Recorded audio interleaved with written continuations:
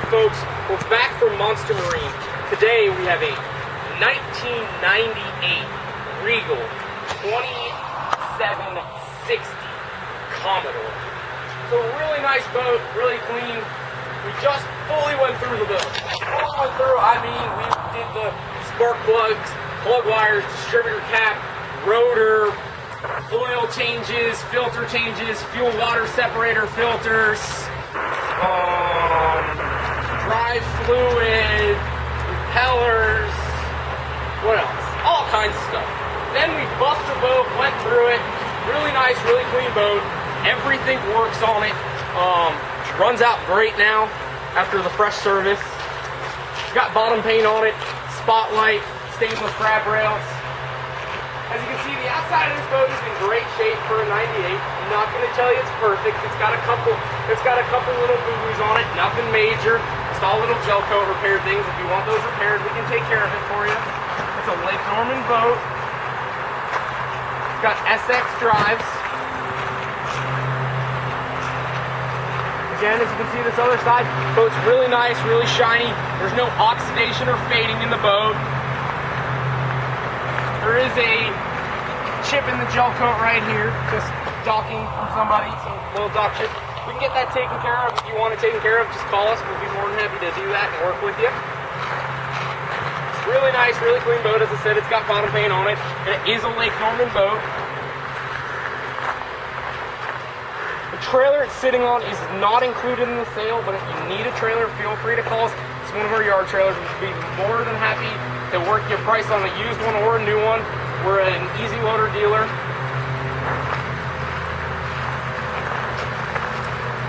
It's not an exaggeration. I sell trailers for less than anyone. I sell new trailers for what I pay for them, unlike everybody else. Huge swim platform, 4-rung stainless ladder. Boat has nice walk-around ability. Now, it doesn't have a radar arch. What it has is these two things on the side, not the center, so to each his own. Makes it a little better if you have to deal with bridge clearances or whatever. We're gonna hop inside and show you the boat. We're back inside this Regal 2760. Interior's in great shape. There are two little spots right here on the interior. I don't know what those are from, but of course over time things happen. But other than that, it's in great shape. It just was fully cleaned. We also conditioned it with some 303 to make it nice and soft and supple, so it's not hard or anything. You got a sink. You have in here, you have two batteries with a 6,000 watt power inverter. What that means is you don't have to have a generator on this boat because it doesn't have one, but you can power everything on board. That means you can power your refrigerator, you can power your AC, everything while you're out on the water, and you don't have to listen to a noisy generator. Nice L-shaped seating right here. You have a dual seat captain's chair with a flip up bolster right here. You have at your helm station, you have your factory gauges, which are in great shape. You have map storage right here. All your factory switches, trim tabs, shifters. Now, the couple electronics on this boat, the Sea-View and this Garmin GPS are antiquated. If it was me, I would replace them because they're old technology. Very cheap. You can buy an all-in-one that will go right here for, let's say, $300. It'll be a color screen. It'll do the GPS and the chart plotting, everything like that. Boat has a windshield wiper, forward sun pad, spotlight, as I said earlier. It has Kenwood radio controller right here. The radio is inside. Nice walk up where you can access the bow for hanging out. We'll slide this open. Cabin, we can open this, flip that. Walk down the stairs. You got a nice grab handle right here. Kitchenette, single burner stove, sink, your control panel for everything. This turns on everything.